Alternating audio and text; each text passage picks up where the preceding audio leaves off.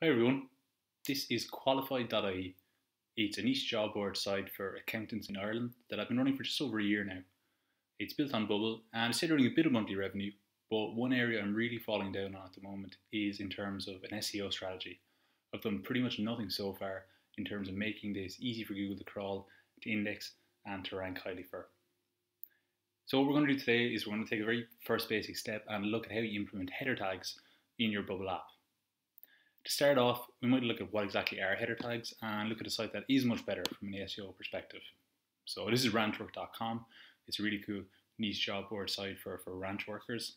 And if we look at their main text element on the homepage here, and we right click on it and we click inspect, you'll be brought into the Chrome developer tool section, and you will see there's a H1 tag next to this piece of text here. So this is letting Google know that this is an important piece of content in terms of indicating what the page is about, and just makes it easier for Google to rank this site for search terms related to that piece of content. So in this case, it's going to be ranch work, which this is helping.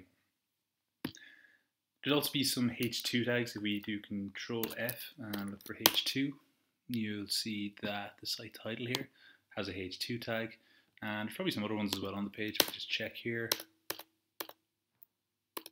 yeah, you'll see that jobs in popular categories and jobs in popular locations also have H2 tags implemented. If we go into qualified, like I said, I've done nothing yet, so browse jobs for qualified accountants in Ireland. This is really telling Google what this site is about, what this page is about, but I haven't implemented those H1 tags. Again, right click, click inspect, and you'll see that there is no H1 tag next to this piece of text here. So that's what we're going to do now. Get out of this.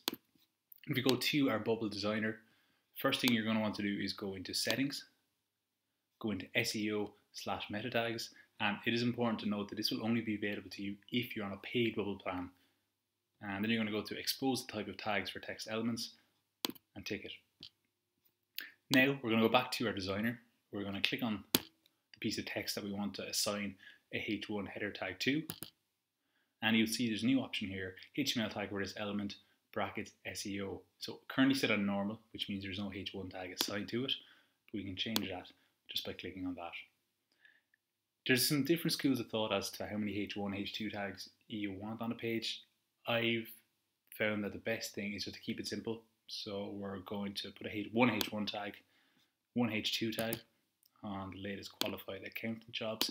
The H2 header tag should really support the same theme or search term that the H1 tag is going for. So, again, we're emphasizing that it's qualified accountant jobs that is the relevant piece of content on this page. And we're also going to put a H3 tag on the job title positions. And we'll put that there. So the only thing left to do then is to deploy those changes. So we'll just do that. And then we're going to go back to our Bubble app. And we're just going to see if those changes have been implemented. Again, we're going to click on this piece of text here. We're going to right click. We're going to go to inspect. And you will hopefully see now that there is a H1 tag assigned to this piece of text. And sure enough, there is. So again, we click on this, we can see that browse jobs for qualified accountants in Ireland now has a H1 tag assigned to it. Similarly, if we look at latest qualified jobs, we will see there's a H2 tag assigned to it here.